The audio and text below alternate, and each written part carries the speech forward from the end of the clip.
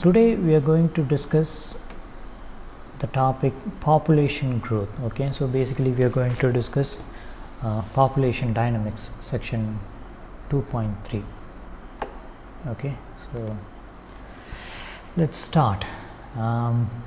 Let's say there is a let me try to draw a box. Okay, let's say a box contains some insects. Let's say the number of insects are 10. Okay, and there's another box. Okay, another box, slightly big box, because it contains the number of insects which are just 100. Okay, now now after a while, after some time, if we observe, there is an increase in the population because of the reproduction. Okay, so let's say the increase in the population is the incremental value is small n. Okay, and what do you expect the increment of the population in this box for the same amount of time? It should be 10n, isn't it? So the population is 10 times bigger, so the production or reproduction will also be, or the birth will also be 10 times greater than this system, isn't it? So now from this what I can say is, let's consider n is the total number of species inside a box. In that case, the rate of change of that population or the population growth, okay, which is n dot, will be equal to what? So from this picture we could see that it should be proportional to the population in the box, the current population in the box. So it will be proportional to n, and the proportionality constant, let's say r, okay, which depends on at what rate, which depends on the speed of the reproduction. Okay, so this is the governing differential equation. By solving this, we will be able to get after some time what will be the population, okay, population in that system. Fine. Now what is the solution for this equation? If I solve n of t, which is equal to n naught e to the power of rt. Okay, what is this n naught? So n is equal to n naught when t is equal to 0.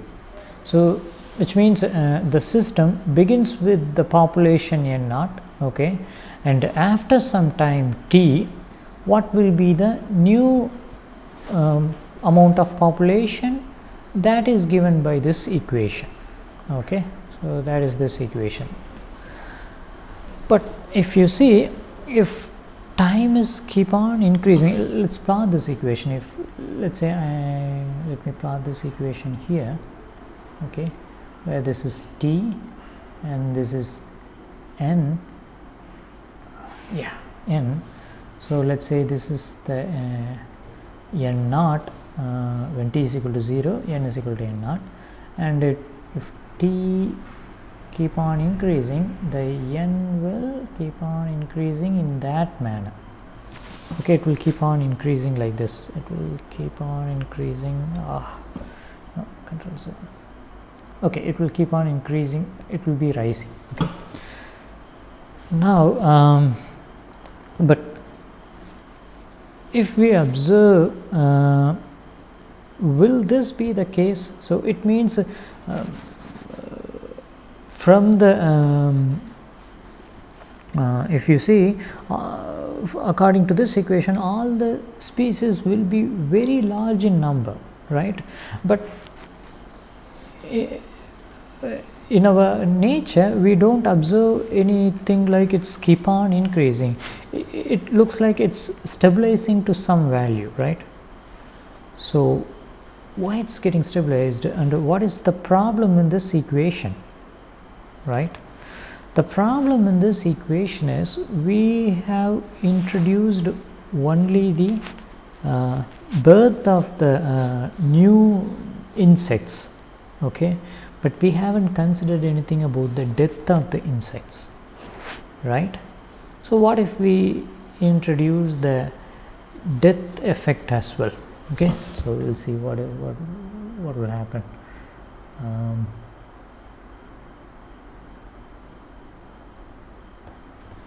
If we introduce the death as well, then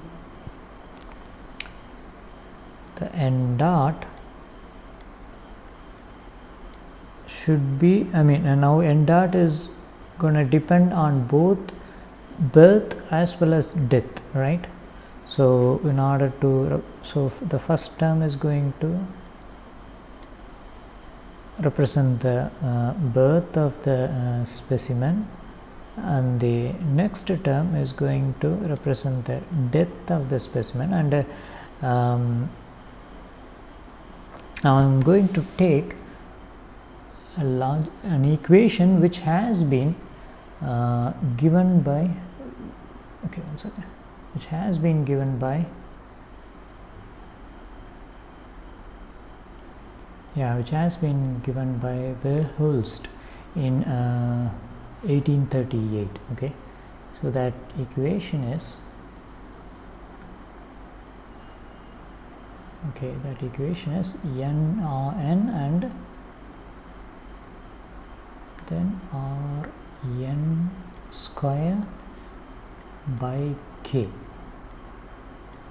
Okay, so this is the equation. Okay, how he has obtained this equation? He obtained it by observing it for some specimens. Okay, he observed for some specimen what is the population growth for a given population. Like that he observed, and he come up with this equation.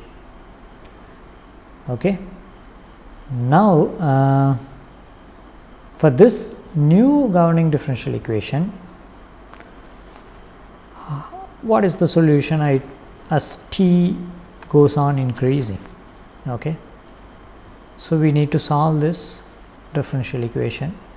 So we could solve using analytical method, but we have one more approach, which is a graphical approach, and we are going to use the graphical approach. Okay, so what do we do in solving this equation using graphical approach?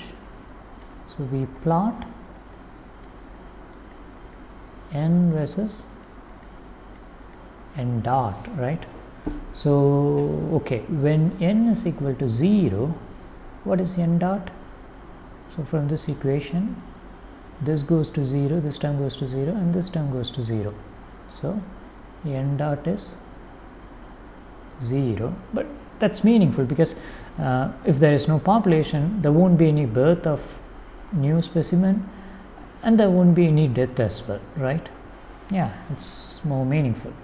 And then where else it will be, the n dot will be 0?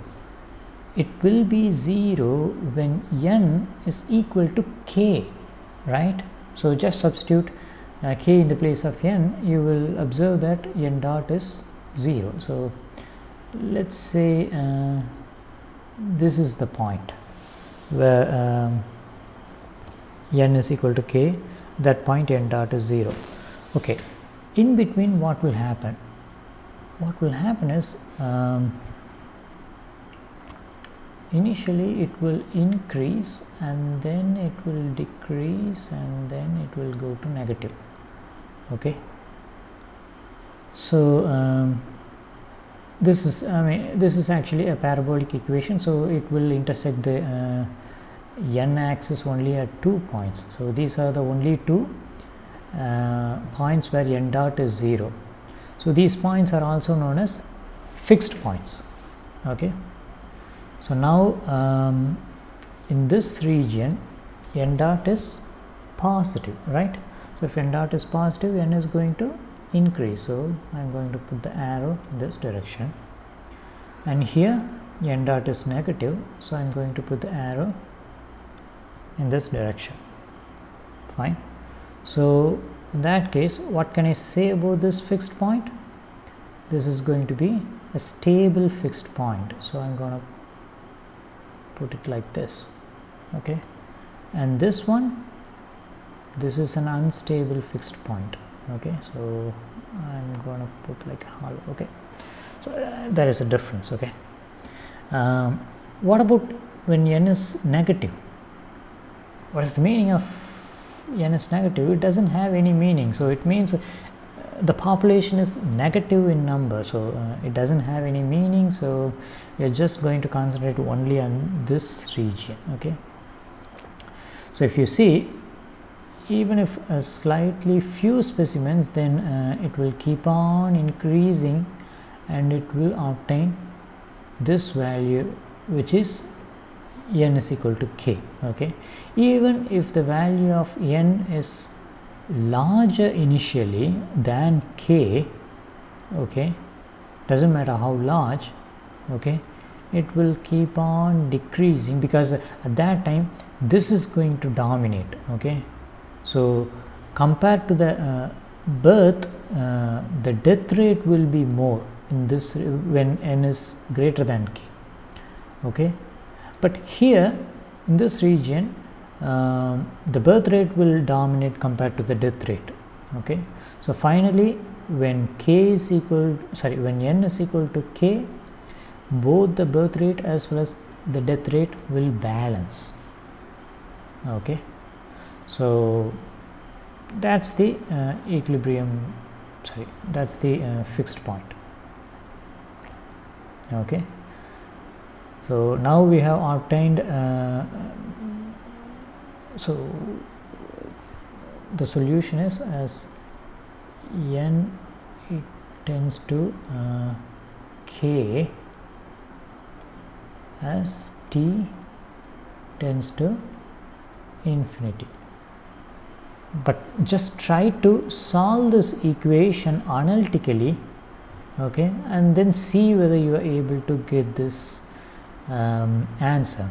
So I don't think it's very easy approach, but it's that's the beauty of this graphical approach. Okay, so just try with the analytical approach, only then you will understand how easy this graphical approach, and you will appreciate this graphical approach. Okay, so that's the population growth. And by the way, this equation is one of the famous equation among the people who learn population dynamics, and this equation is known as logistic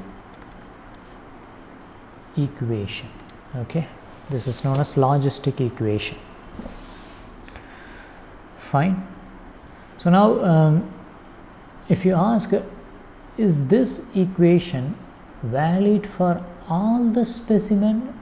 Actually the answer is no. Okay, it is not valid for all the specimen. Actually in this book, if you see,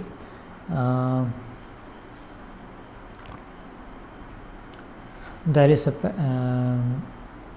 portion which is critique of the logistic model, in which they have mentioned what is the drawback of this model.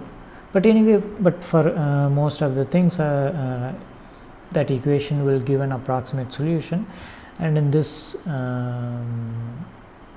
paragraph, they have mentioned for which specimens it will fail, and they have also mentioned some papers related to that study. Okay, fine. So with that we conclude the section population growth, and In the next section we will discuss about linear stability analysis. Okay, thank you.